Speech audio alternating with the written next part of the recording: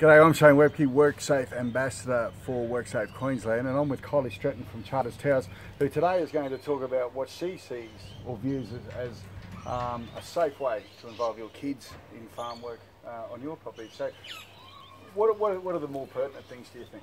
Obviously, four-wheelers, motorbikes are a big issue, so we have some rules around those. The children don't go mustering on four-wheelers, they're not allowed to ride them, only very occasionally, but not, in general.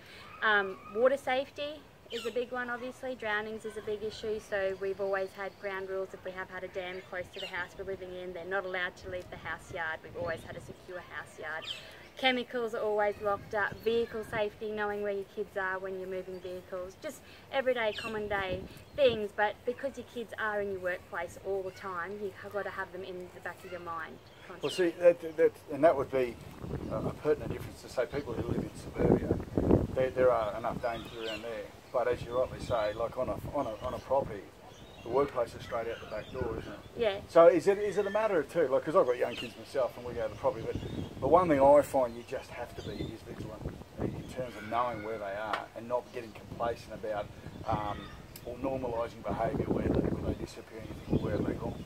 Yeah, that's right. And kids are a part of your workforce when you live out on a property or on a farm. Of course they are. Yeah, they are. They become a part of Absolutely. your workforce. Mum has to go back into work very quickly after having kids. So when they get to that toddler stage, the kids are always there. You can't just keep them locked away. So you do have to have it in the back of your mind. You have to be vigilant. You have to teach your children from a young age to listen to instructions very carefully. And if you say stop, they must stop quickly. And just things like that. Well, how do you deal with, because I was a young boy who grew up on a property, and there's an age where we as young men believe we know a lot more than what we do. Yeah. How do you manage that transition? How would you think to best manage that transition where young boys, particularly but young girls as well, start to really want to pull on jobs that are perhaps requiring a little bit more experience, a little bit more dangerous, maybe where they don't see the danger? Yeah, we're getting to that stage now with my kids. They're 13 and 11, and I've been pretty lucky. My young fella, he's pretty steady and that, but just instilling in them from a young age to be responsible, talk about the dangers, but let them get that experience under your watchful eye so that you don't just throw them out there by themselves, unsupervised, and expect them to be able to do something easily. So it's, involving them all the time from a young age so that when it is time for them to take that step, they've got that experience, they've got that knowledge and the confidence themselves that they can do this in a safe, responsible manner. There's a good point of case, I think, is when you talk about quad bikes. The one thing, if you listen to manufacturers and people who advocate for safety on them, one of the biggest things is that they're so heavy when kids use them, and so the kids should not be on adult-sized bikes.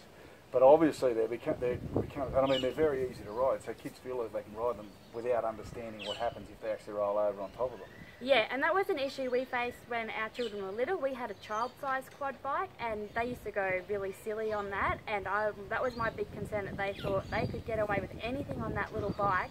They'd jump on ours and try and do the same thing. So we actually got away with that little quad bike, and we put them on two-wheelers, and it was just, instilled that they are dangerous, they do roll, you can kill yourself, and they have been really good about it. So yeah, that was the one thing for us. Okay, to finish with, what's your golden rule?